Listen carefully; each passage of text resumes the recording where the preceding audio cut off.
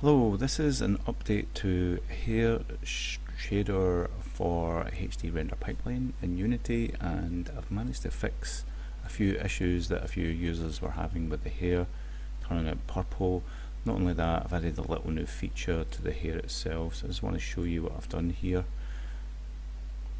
I've added something called variation modifier, which changes the masking of the red channel, kind of swaps them around so that you can go between these two values more apparently. So if you had something like white and black here, you can swap those tones around and you can sort of fine tune that.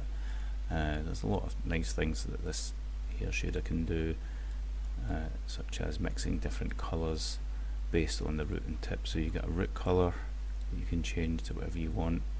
I usually like that quite dark, and the tip colour can be a little bit of a lighter version of the hair tones.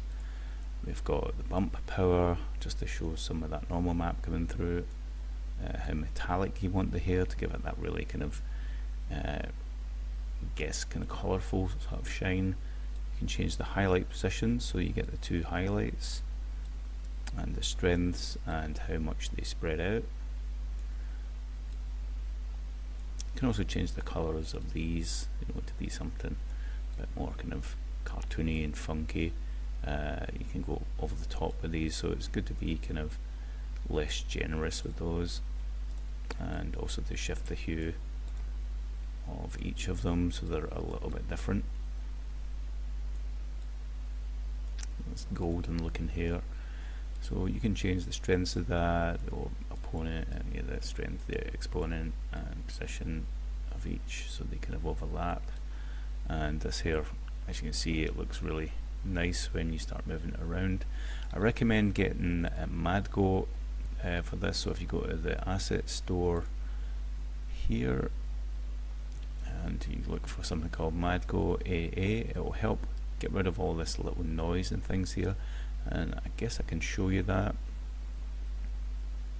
Just wait till it connects. Let's check the game view out, just make sure it looks good. It always does this initially, and then it'll fix itself.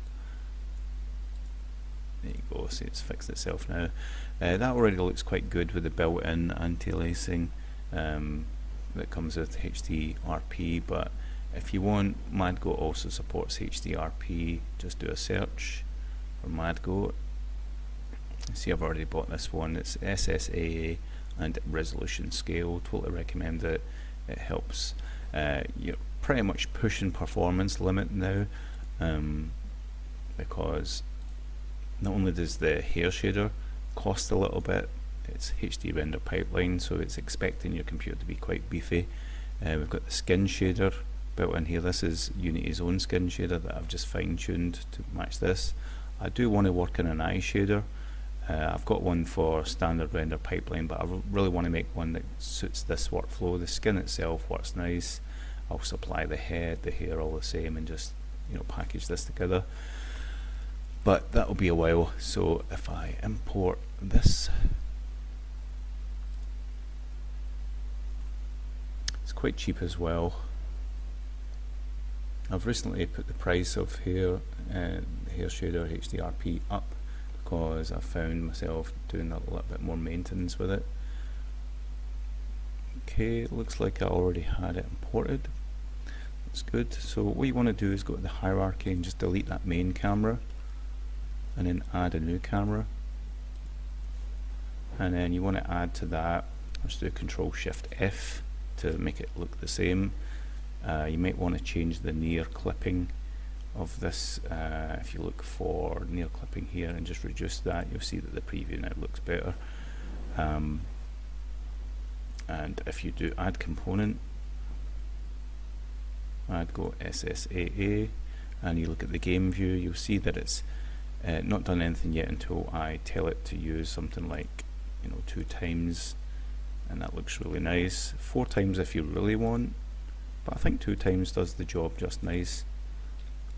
And yeah, that's pretty much what you should be doing there. I've managed to fix all the problems. I don't see any major errors coming up in the console anymore. It used to be when you'd click on this you get a whole bunch of errors, or they would show up purple, and There was problems with the alpha. Basically, I just clicked on a few things, updated to the latest HD render pipeline, updated amplify shader, rebuilt all the shaders. Pretty much everything I could do is, like, even some things I just touched them and moved the slider, like this, you know, for the skin I just moved some of the sliders and it fixed things. You can see you can really kind of play with these values and get some nice subsurface scattering, play with the thickness and masking, yeah, the coat mask, and yeah, that's a pretty nice shader. I've not really made a lot of things that make the most of it, but I think it's good to go already. You can play around with that directional light and the strength and stuff to see what kind of effect you can have. I don't know where the little slider's going. Let's see, change that to 5, and you know, move this around. You see it reacts nice with the hair as well.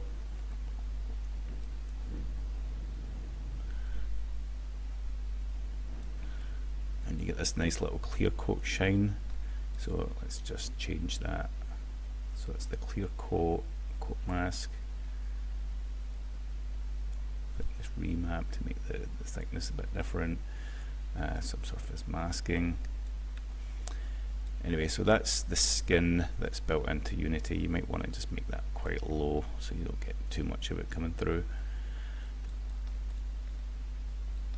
Let's just change these size of these icons. But yeah, I've managed to update it and change a few things so it looks better. Again, using the new camera with MadGoat, you can get, you know, a nicer look there.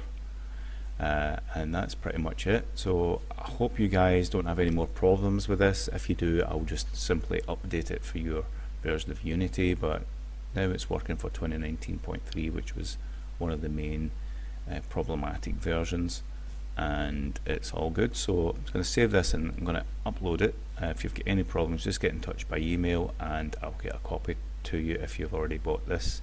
Any questions or features you'd like to see, let me know. And I'm going to be working on eye shader using HD render pipeline.